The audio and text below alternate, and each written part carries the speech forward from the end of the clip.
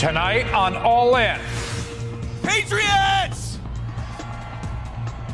Welcome to the revolution! Every day we learn more about the plot to violently overthrow American democracy. Go! One of the Trump mob criminally charged for January 6th, now cooperating with prosecutors. Tonight, what it could mean for the investigation and what was actually planned at the Capitol. The plan was always to go to the Capitol. Then, as the congressional investigation edges closer to Trump, Mitch McConnell says, keep digging. I think that what they're seeking to find out is something the public needs to know. And nearly 2 years into COVID, the official report on how Trump deliberately undermined the response. Slow the testing down, please. When All In starts right now. Good evening from New York. I'm Chris Hayes. Today, a new document out of the U.S. District Court in Washington, D.C. revealed a very interesting development in the investigation of the January 6th insurrection. And this document concerns the case of one of the hundreds of people who stormed the Capitol that day, a man named Brandon Straka.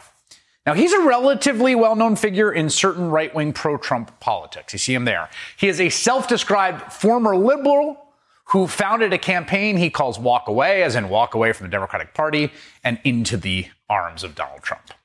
Now, in January, Straka was indicted on 3 charges related to his actions at the Capitol, including impeding a law enforcement officer and disorderly conduct. He later entered into a plea agreement promising to cooperate with prosecutors by turning over evidence and being interviewed. Now, Straka was scheduled to be sentenced next week, but instead today, prosecutors and Straka's lawyers jointly filed this motion. And that motion asked for a 30-day delay because Straka has turned over new, potentially significant information. Quote, on December 8th, the defendant provided counsel for the government with information that may impact the government's sentencing recommendation. Additionally, the government is requesting additional time to investigate information provided in the final pre-sentence report. Brandon Straka is one of the few people involved in the insurrection who is of interest both to the Department of Justice and to the Congressional Committee investigating January 6th. In fact, the committee has asked the National Archives for documents and communications relating to him, to Straka, from the Trump administration's records. Now, as we've learned more and more over the past year about what happened on and in the lead up to January 6th, it's become clear there are kind of 2 categories of people who were involved on that day, right? There are the people who are in Donald Trump's inner sanctum. That's people like Steve Bannon and former Chief of Staff Mark Meadows, who have been subpoenaed by the committee but remain steadfastly loyal to the former president. And there are people who are a bit more removed, like those who helped plan the rally that preceded the insurrection. Those are people like Ali Alexander and Dustin Stockton and Jennifer Lynn Lawrence, who I interviewed on this show the other night. Now, those 3 that I just mentioned are cooperating with the January 6th committee. All of those people, those closer to Trump and those in the outer circles, all of them appear to have been smart enough not to commit the federal crime of storming the Capitol live on television. Brandon Straka is the exception because he was there. He was in the crowd on the steps of the Capitol. He recorded what he saw and what he said. We're going in. They're saying we're going in. We're going in. I opened the door. We're going in. The people are going in. Look at this. Go! Go! Going left. Going left. Take the shield. Take the shield. Take it. Yeah, they're pumping gas out. Yeah, the take the shield. That's him yelling that, documenting it. Now, the extent there was official planning and programming around the insurrection, that guy, Brandon Straka, was also involved in the, official events that were going on. He spoke at a rally the afternoon before the 6th, riling up the crowd. Patriots! Welcome to the revolution! We, ladies and gentlemen, are a problem for the media in this country. We are a problem for the Democrat Party. We are a problem for the rhinos who wanted to lay down and hand over this election to Joe Biden and the Democrats. Help me tell them right now, we're not going away. We're not going away. We're not going away. We're not going away. That was the promise they made on January 5th, Brandon Straka, that we're not going away, and they, in fact, didn't go away the next day. Straka has also claimed that he was scheduled to speak at the Capitol on January 6th. So he's this interesting key figure who is essentially at the intersection of the two activities on that day. There's the legal, First Amendment protected protest that happens at the Ellipse and people assembling to say they think Donald Trump should be president. That's legal. And then the illegal violent coup attempt when they invaded the Capitol. And that's what makes it such a big deal that he is cooperating.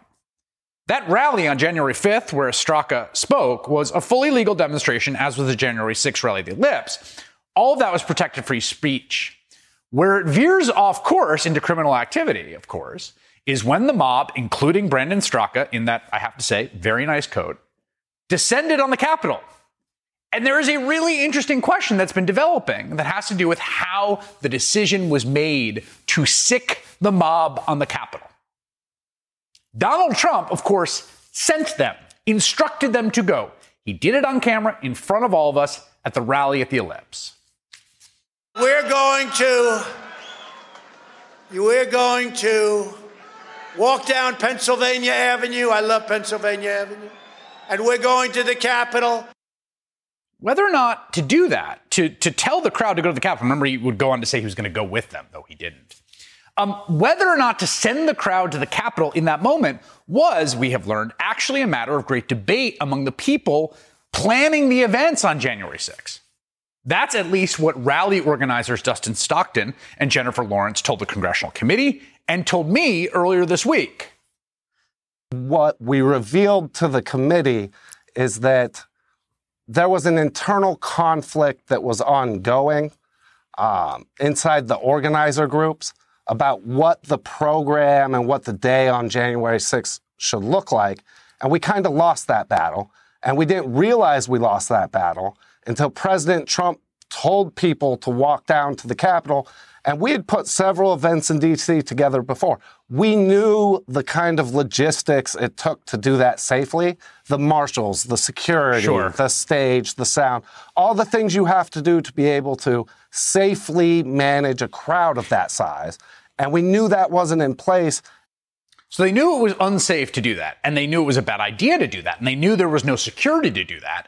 And then they find out, this is what they say, in that moment, the presidents decided to do it.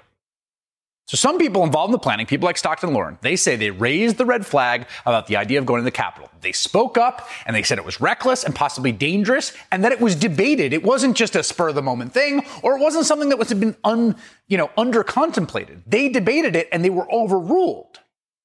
We also know from the documents that then Chief of Staff Mark Meadows turned over to the January 6th committee that Meadows wrote a weird email on January 5th indicating the National Guard, and I quote his email here, would be present at the Capitol, quote, protect pro-Trump people.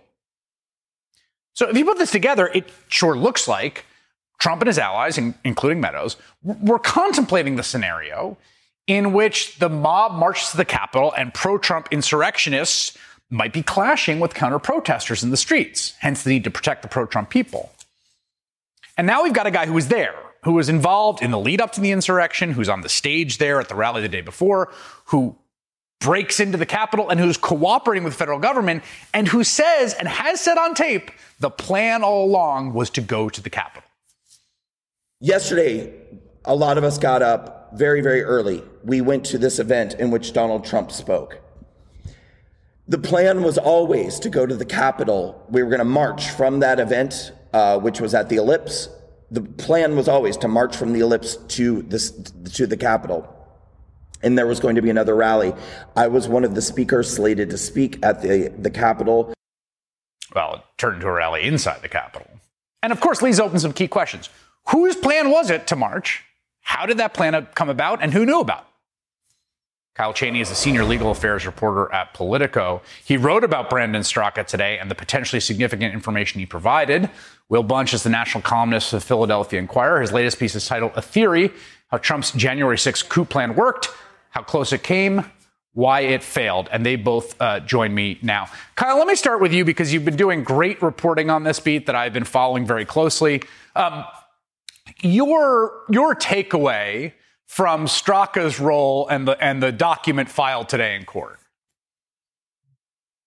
Well, it has to be something significant because prosecutors don't usually make a big show of they requested a 30-day delay in his sentence, and that's not a small amount of time to assess the impact of the information he provided. So it's very cryptic. It could be a lot of things. It could be information that helps them arrest somebody else next to him on the steps.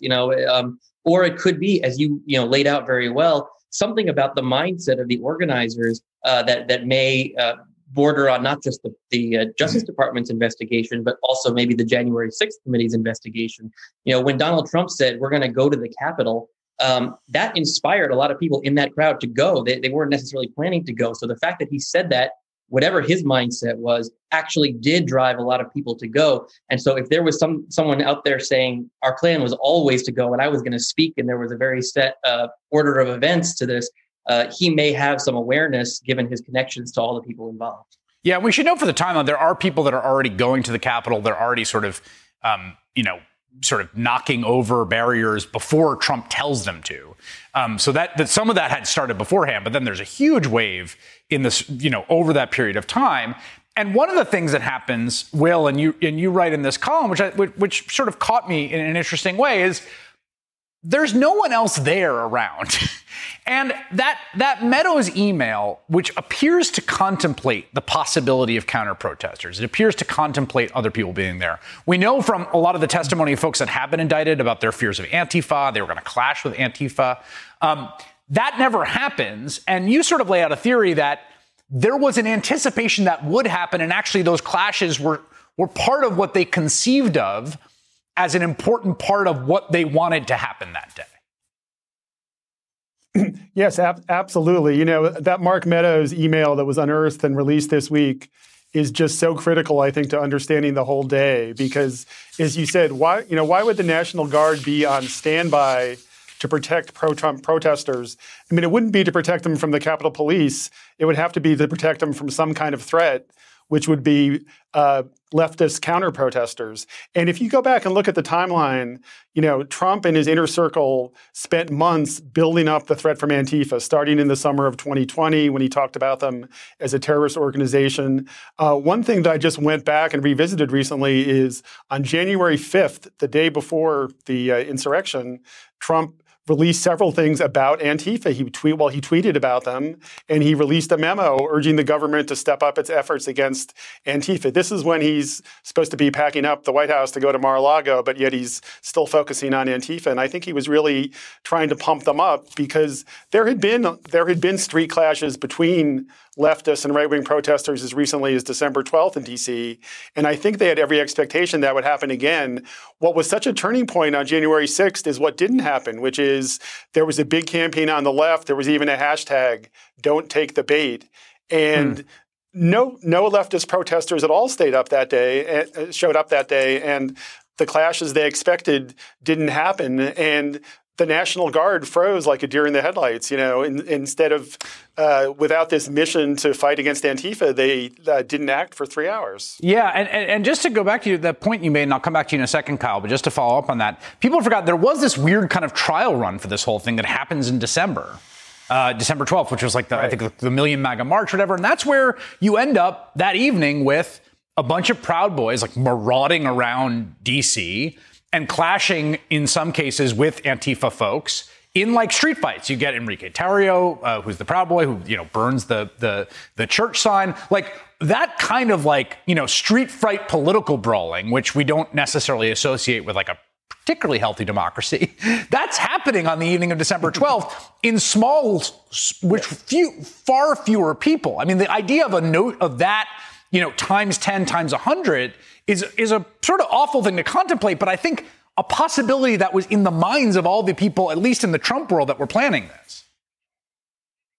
Right. And you have to go back to remember the other big revelation of this week, which is the 36-page PowerPoint presentation that was circulating up on Capitol Hill.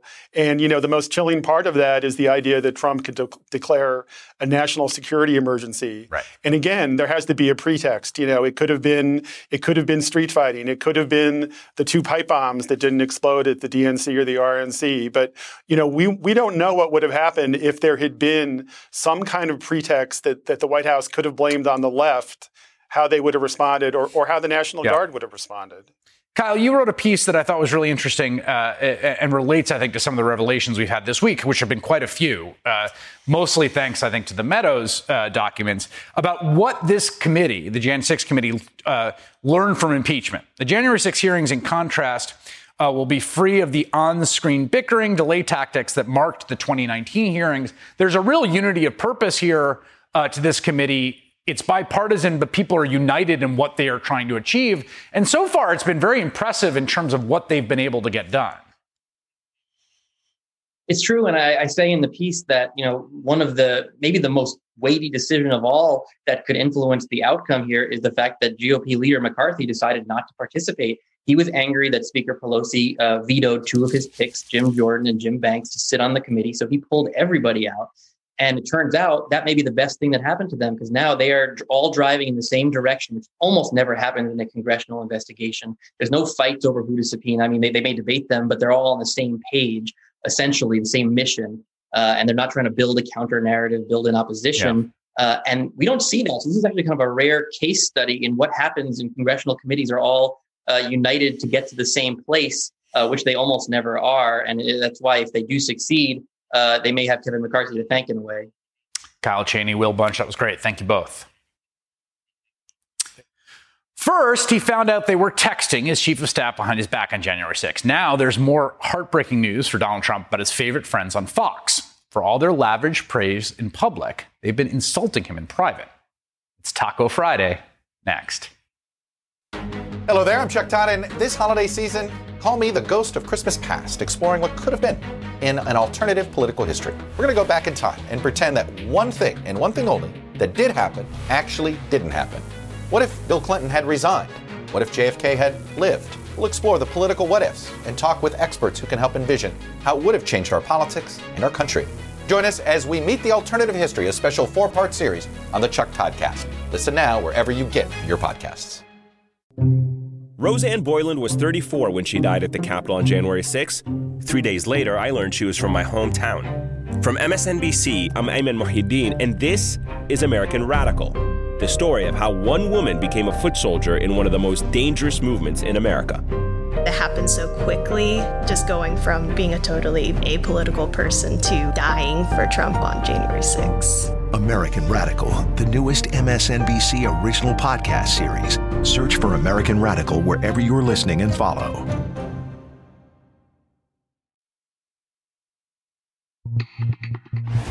As I close out this year, I thought it was super important to reiterate just how fortunate we were to have had a president like Donald Trump for 4 years. You were working as hard as you did when you were in the White House, except you play a little golf more.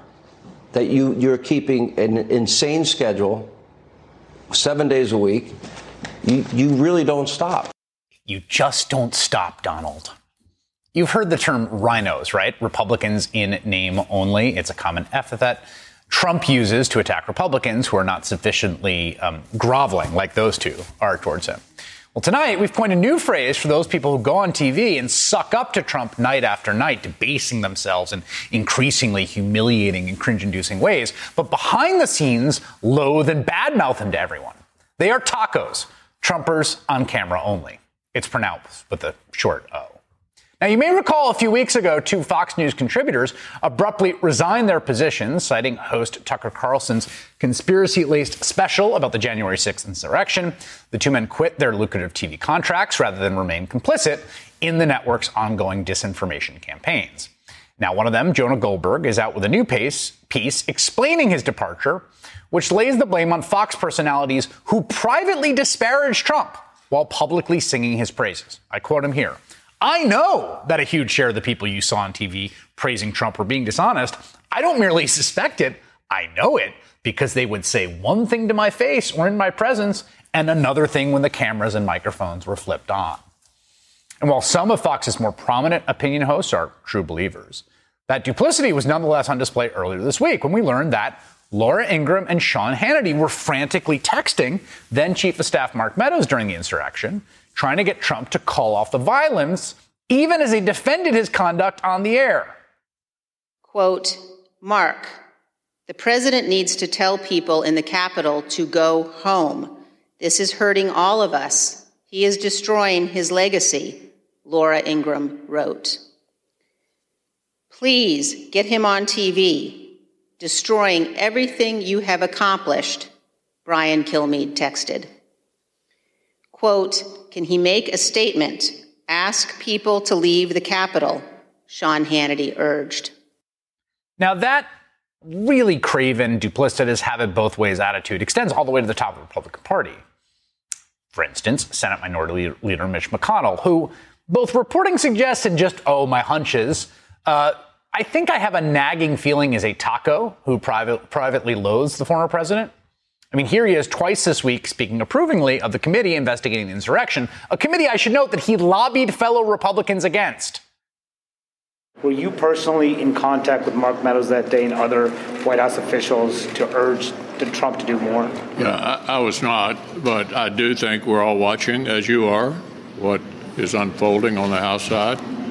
And it will be interesting to reveal all the participants who were involved. We're watching the investigation that's occurring over in the House,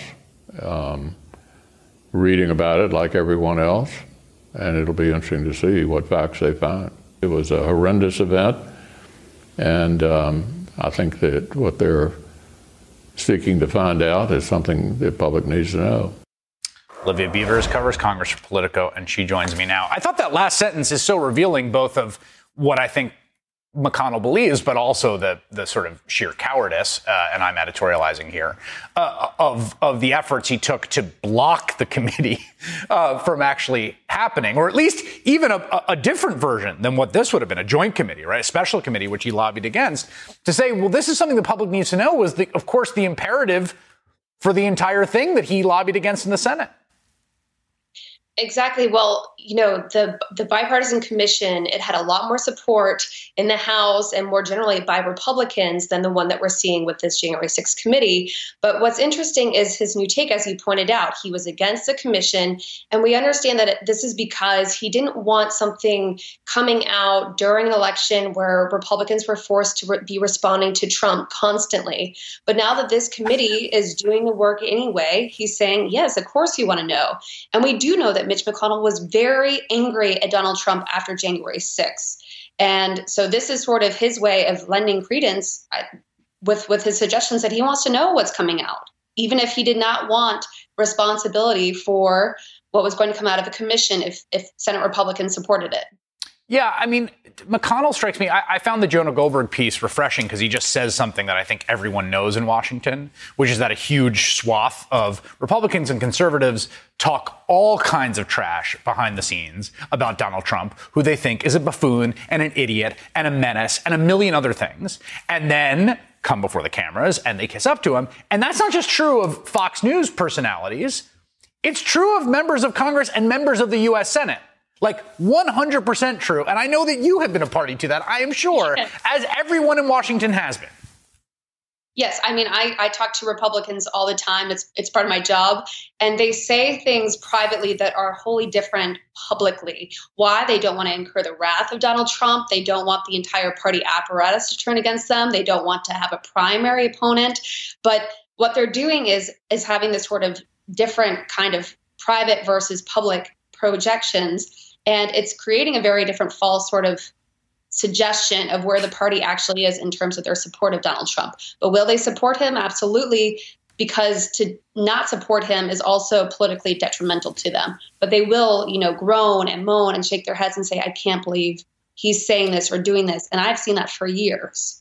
Yeah, and I want to be clear about this. I mean, look, there's a certain amount of that's just politics. Politicians will say things in private they won't say in public. It's also the case that people can be cynical or they make decisions about what they're going to spin or That's all sort of in the normal. But the level of dishonesty here to me is distinct from anything else. Like, I talk to politicians off the record, and like, there's a difference between them saying a thing to you and then like turning around to the cameras and saying the opposite. You know, there's a level of fundamental dishonesty and duplicity and like two-facedness that is core to how the Republican Party, at least part of it operates around Donald Trump, that I have never encountered around other things in my life as a political reporter. Because I think all you have to do is look at some of the Republicans who were some of the most forceful Donald Trump critics. I mean, if you look back in the day, Mark Meadows was not on board with Donald Trump. And then when they saw how the political tides were changing, they saw that he was going to be president.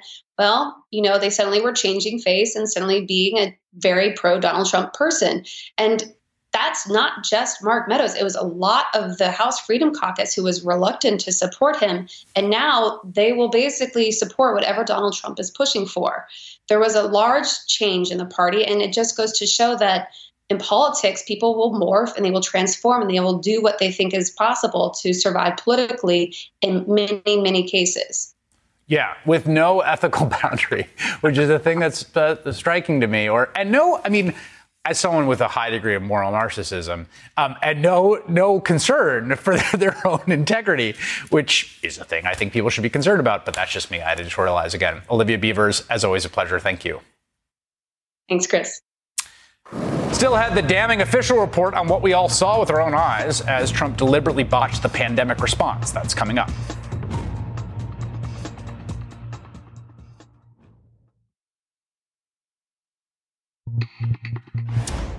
If you, dear viewer, are feeling a sense of COVID deja vu, you are not alone.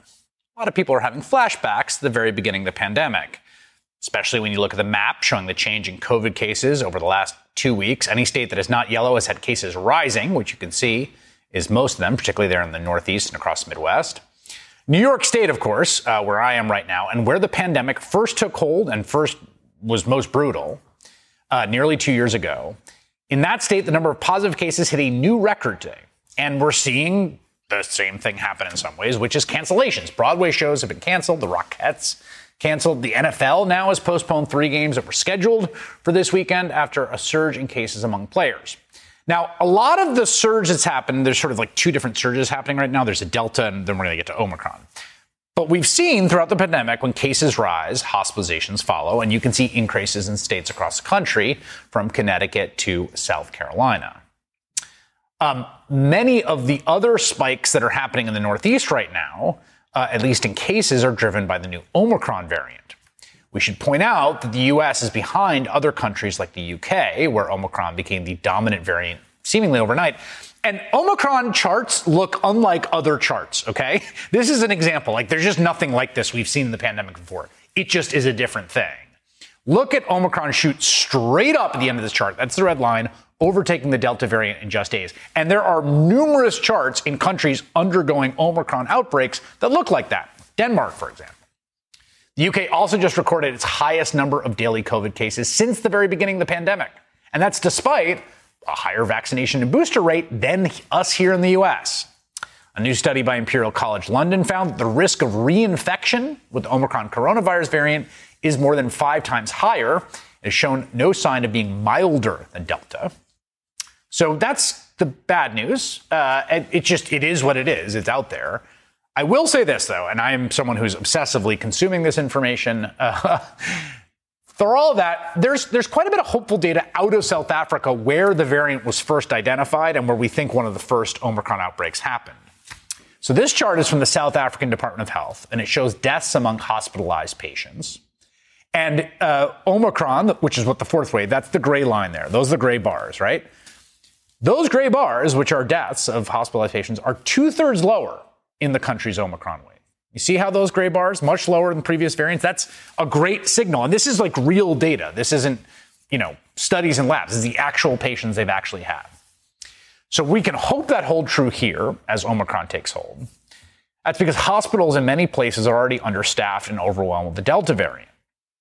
While there continues to be huge holes in our response to this pandemic at every layer, from the strained healthcare system to big lines for testing happening in New York right now, it is also, I think, important to realize, because I've been seeing people say, well, this is just like 2020, that it is quite different. We really are better equipped this time around as we go into this new wave. More than 72% of adults in this country are fully vaccinated. That's over 200 million people. And we've got good reason to believe that vaccination will be a good protection against severe illness, particularly if you were boosted. More than 31% of adults have gotten a booster, which really helps against Omicron. And if you haven't gotten it yet, I would urge you to go get it immediately. Both of those numbers need to be a lot higher. But again, night and day compared to, there were no vaccines, right? 2 years ago, no vaccines, no immunity that anyone had from previous infection, like nothing. We were a naive population for this virus. One of the reasons we can see the cases go up right now with Omicron is because we have eyes on the virus in a way we didn't back in March 2020. We have surveillance because we now have testing infrastructure in place. We have rapid tests. Yes, they should be free and available to all. New York City is actually going to mail out, I think, about 1 million. But we've also got PCR tests. All of these are getting overwhelmed, as happens in an outbreak, but we do have some testing capacity that gives us some sense of what's going on. We also have quality masks. We know how to take steps to keep ourselves safe. Masking in big indoor settings, for instance. At-home rapid test, if you can get them before you go to an event. Also, another really important difference between now and 2020 is there's not a sociopath in charge of the country anymore. Donald Trump is not in charge anymore. We knew his attitude to the pandemic was shockingly bad. But tonight, the official congressional investigation into his administration's response to this pandemic is out, and the details are absolutely gobsmacking. One of the committee members behind that report joins me next. Back in April of 2020, about only a month into this once-in-a-century pandemic, which continues to play out today, House Speaker Nancy Pelosi put together a select subcommittee to look into the federal response to the coronavirus. In the past 20 months, as that subcommittee of 7 Democrats and 5 Republicans examined the government's response to the crisis, more than 800,000 people in the United States are dead of COVID. A lot of those deaths were and continue to be avoidable, particularly in the early part had the Trump administration had a plan. But at every turn of the way, it seemed like Donald Trump was doing everything in his power to make the situation worse. In light of these studies, the CDC is advising the use of non-medical cloth face covering as an additional voluntary public health measure. So it's voluntary. You don't have to do it. They suggest it for a period of time. But this is voluntary. Here's the bad part. When you do testing to that extent, you're going to find more people. You're going to find more cases. So I said to my people, slow the testing down, please. You develop immunity over a period of time, and I hear we're close to 15%. I'm hearing that, and that is terrific. That's a very powerful vaccine in itself. Today, the committee released a report on its findings, and we're learning more about how much of the chaos can be traced directly back to the Trump administration's handling the virus, including evidence of the administration's, quote, deliberate efforts to undermine the nation's coronavirus response for political purposes, which included efforts to reduce the amount of testing and championing a dangerous herd immunity strategy, among other failures. Congressman Raja Krishnamurthy is the Democrat of Illinois and a member of that subcommittee investigating the federal response to the coronavirus pandemic, and he joins me now. Congressman, I wonder if you can just start by laying out the sort of key findings of your committee in this report. Well, thank you, Chris. Not only did the Trump administration not prepare for COVID, even when they knew about it, not only did they pursue quack solutions to COVID, such as getting everyone to take hydroxychloroquine, but they actively silenced truth tellers in the government and scientists who were trying to give briefings to the public. And they politically interfered with the judgment and decision-making and guidance given by the CDC. You mentioned the testing guidance, where they basically altered testing guidance in August 2020 to reduce the testing of asymptomatic people, even though that was contrary to science.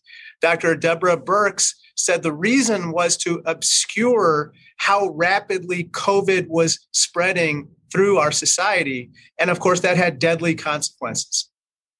Yeah, the whole idea was to, he says it there, actually. You don't have to impute this to him. He doesn't like the fact the numbers are going up because he thinks it reflects poorly on his political prospects.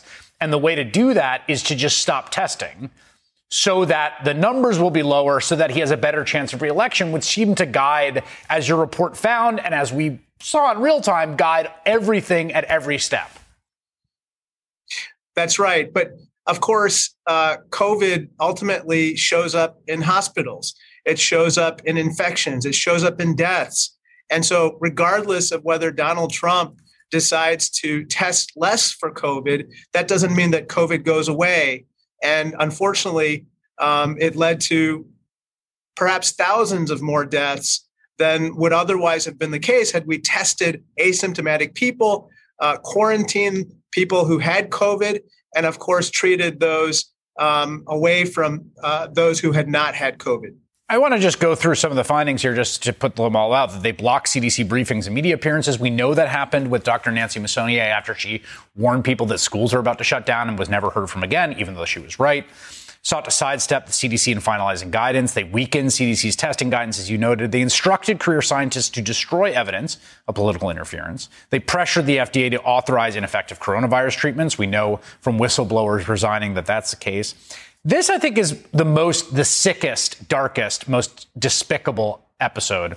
When Scott Atlas was hired into the White House and championed a herd immunity strategy, in which the solution was to get everybody sick with COVID, have the weak die off, and the survivors have antibodies and have it over and done with. And if that had happened, we would have had hundreds of thousands of more deaths than we had because state, local governments kept social distancing guidelines, tried to keep people alive until a vaccine came. But what did you discover about that episode? Well, what we discovered is that Scott Atlas talked about this on Fox News. And really after he did that, he was hired by President Trump to help lead our COVID pandemic response. And as you mentioned, this herd immunity theory would have led to hundreds of thousands, if not millions more deaths. It was enunciated in something called the Great Barrington Declaration, which, by the way, a lot of these quacks still believe in. Mm-hmm. And they are not remorseful about it. They don't apologize for it. They still think that this is the way to go. And I think people should know that as they make choices about who to hold accountable and whether to elect people back to office who still subscribe to that nonsense. You guys found, Dr. Deborah Birx at this point is sort of at her wit's end with these people, with Atlas and the herd immunity folks. There's an email from her in August of 25th of 2020 when Atlas is holding a roundtable on herd immunity at the White House. I can't be a part of this with these people who believe in herd immunity. They are a fringe group without grounding in epidemics, public health, or on the ground common sense experience. I'm happy to go out of town or whatever gives the White House cover for Wednesday. This is her basically sidestepping it, although she doesn't come out at the time to blow the whistle on this. Right. And also Francis Collins, by the way, wrote an email around that same time saying that we need to do a takedown of this theory publicly. However, neither of them did that. And that was, in my opinion, regrettable. I think that it would have helped had they come out publicly and said what they felt. But on the other hand, truth tellers were silenced throughout the government. It wasn't just the two of them. And I think that this is what happens when you have politics infecting science, Chris. When you have politics guiding what science should otherwise be dictating in terms of guidance, judgments, and decision-making with regard to our health, that is a very troubling issue. Congressman Raja Krishnamoorthi, who served on that subcommittee. Thank you very much. Thank you, Chris. Are you fed up with constant attempts to appease one particular yacht owner from West Virginia? A possible solution to the legislative gridlock next.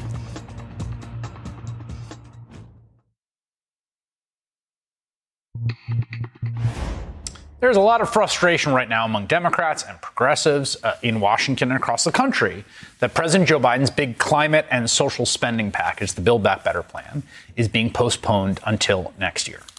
Most of that frustration has been directed at West Virginia Democratic Senator Joe Manchin, as well as Arizona Senator Kyrsten Sinema, both of whom have been seeming to run out the clock. Manchin in particular at this moment. Democrats and the president have been working to please Manchin, and after months of negotiation, it's not clear he will come around. Back in July, Democrats announced a $3.5 trillion program full of major legislative agenda items. Really good programs that were popular that Joe Biden ran on. They just didn't come out of the blue. Manchin, the crucial 50th vote in the Senate, said, no, we need to get this price tag down to $1.7 trillion, 1.75. And Democrats said, okay, King Manchin, we will bring it down. So they kept all those priorities more or less that were in that bill, but they shortened the amount of time that they would be in effect, which reduced the cost. King Manchin said that does not work either. He called it a shell game and a budget gimmick. Instead, what Manchin has said is he wants Democrats to pick fewer priorities and then fund them for a decade, which would effectively make them permanent. And we're now in this situation where everyone wants to tear their hair out. Listen to Senator Bernie Sanders, who's one of the architects of that original bill, and the chair of the Budget Committee described his frustration on this show yesterday. And you got two people who say, you know what? Hey, if you don't do it my way, I don't care what the president wants. I don't care what 48 of my colleagues want. It's my way or the highway. And that I regard as arrogance. You can disagree. Look, I have disagreements, as you well know. All right, you fight for your ideas, but you don't say my way or the highway. And that I feel very strongly about. Okay, but here's an interesting take. Weirdly enough, what Manchin now appears to be advocating here also actually lines up with a growing critique that I've been seeing emerging from some progressive observers of the legislation who are worried that the current version, with all these different programs for temporary amounts of time, will ultimately amount to not that much in the medium term because it will just be destroyed by an incoming Republican Congress. These people have been making the argument, why not focus on fewer legislative priorities for longer periods of time? In his latest piece for Slate, Jordan Weissman argues that, quote, prioritizing fewer items but making them permanent is a much more reasonable way to go about reforming the safety net for the long term. And joining me now is Jordan Weissman, senior editor for Slate. Jordan, I liked your piece, and I've seen other people make it even before Manchin said this. So let's just take Manchin out of the equation. Back when Democrats had to deal with the idea of, okay, how do we get a $3.5 trillion bill down to 1.75? One of the choices they made was, we'll keep a lot of the stuff we want, which includes paid family leave, which includes universal pre-K, which includes elder care, which includes Obamacare fixes, which includes expanded Medicaid benefits, climate spending, but we'll reduce the amounts of time. What's the problem with that? Well, I think one easy way to think about it is to just imagine what would have happened in 2017 or 2018 if Obamacare had been set to expire, right? If the ACA had not been permanent. Do you think we would still have the Affordable Care Act today? I think chances are not. The reason that program survived was because you needed a majority of Senate Republicans to vote to repeal it. And as a result, John McCain was able to give his thumbs down. And that was that. The ACA is with us to this day and is very popular. If that program had just been lapsing on its own, that would have been it. John McCain would not have been able to save it. It would have just disappeared. And I think that's the sort of example a lot of people have in the back of their heads when they're saying, yes, fewer programs permanently for longer. Yeah, so right. So it's if you say, look, we're going to have a paid family leave program and it's going to go for 3 years and then afterwards it's going to have to be renewed. The theory is that it will be so popular, it will be impossible for Republicans not to renew it. You don't necessarily buy that. Right. I mean, that's kind of the line I've heard over and over again from advocates for these different programs and for some people in Congress. And, it's a judgment. I don't objectively know that they are wrong. I don't think anybody objectively knows who is correct here. I mean, you're speculating about the future. But, the Republican Party has shown, or many members of the Republican Party have shown themselves willing to repeal very popular legislation. And when Donald Trump was president, he took all sorts of unilateral action to try and essentially tear down the Affordable Care Act, even though it was very unpopular to do so. Imagine a scenario where Donald Trump is president again. Do you think he's going to care much if Joe Biden's child care program lapses and creates chaos? I think not. Of course, the problem is then you have to make these choices and you got to cut stuff, right? And there are these promises that have been made on the campaign. And they're also good stuff like America doesn't have paid leave. It's the only country in the OECD. It's the only rich country in the world. It's one of the only countries in the world that doesn't have official, federally mandated and paid for maternal leave. And I think it's very painful for people to contemplate cutting some things because what it sets up is this kind of like Hobbesian choice between different priorities. It's wrenching. I mean, that's what makes this whole conversation so difficult for anyone from, moderates to the center left to, the progressives, is that all the stuff in this bill is pretty good, or most of the stuff in this bill is pretty good. Nobody wants the person who says, yeah, I think it's time to, cut home care for the elderly and disabled, or let's not improve public housing in America. It feels terrible to be the one to say that. But in the end, Joe Manchin is the 50th vote. And it is also possible to create a pretty good bill that does a lot of these things permanently. In my piece, I outlined one potential example where you could preserve a lot of the child tax credit expansion. You could do childcare and pre-K. You could do fixes to Obamacare subsidies. And you could do essentially pick another policy. You could throw in medical care for a good amount of time, and they would not die in the next Republican Congress. You should check out the piece on slate.com. Jordan Weissmann, thanks so much for your time tonight. Thank you for having me. That does it for All In. You can catch us every weeknight at 8 o'clock on MSNBC. Don't forget to like us on Facebook. That's facebook.com/allinwithchris.